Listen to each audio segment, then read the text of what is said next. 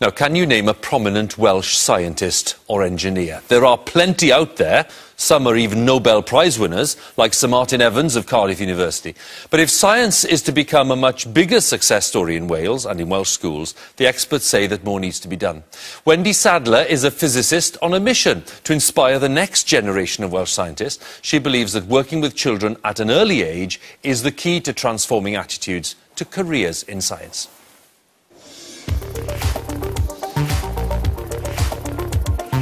We've got to secure a supply of future generation of scientists to help the economy and to help the country grow.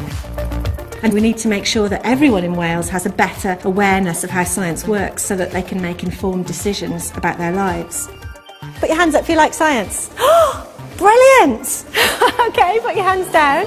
Becky is a scientist, and Becky's going to have lots of fun with you this afternoon, doing lots of experiments. Most primary school students love science. They get very excited about it. They're naturally curious about the world around them. But a lot of the educational research says that you really have to tackle them now to get their attitudes to science more positive. Because when they get to secondary school, students' attitudes tend to change. They don't perhaps see the link between the science they do at school and the careers it could take them to. They get that if they need to be a doctor or a teacher, they need science, but they don't see the hundreds of opportunities open to them if they choose science at school. One of the problems that can happen is the stereotypes of science. If you Google the word scientist and look at the images that come up, you often get a really mad professor with wild hair, and it's always a white male. We know that scientists aren't like that. They come in all shapes and sizes, and some of them are even female. So this lack of positive role models for secondary schools is a real issue.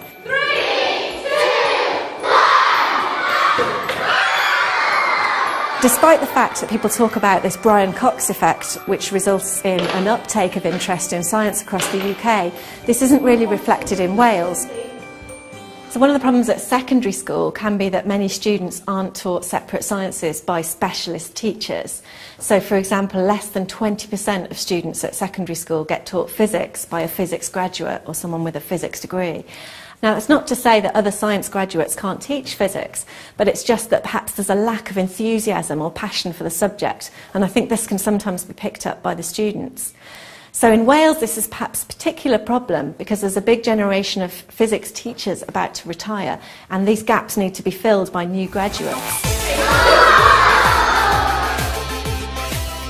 So one of the things we often hear from teachers is that it's so hard to actually fit everything into the curriculum at secondary school level particularly, and there's so much pressure for exam results, so they often have to bring in extra people to do engagement and kind of enrichment activity.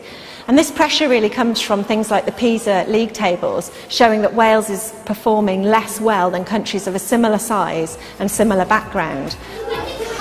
So it's not just a problem for the scientists. There's been lots of research to show that all across the world, the number of science graduates is really closely linked to a very healthy economy.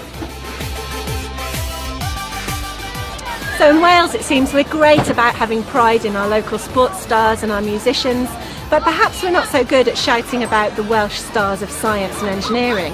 It'd be interesting to know how many people could name a Welsh scientist or engineer, especially if it was someone who's engaged in current contemporary research.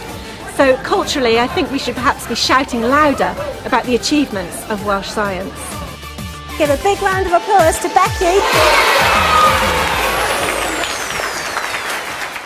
That was Wendy Sadler with that very clear message. That's it for this week's programme. We'll be back at the usual time.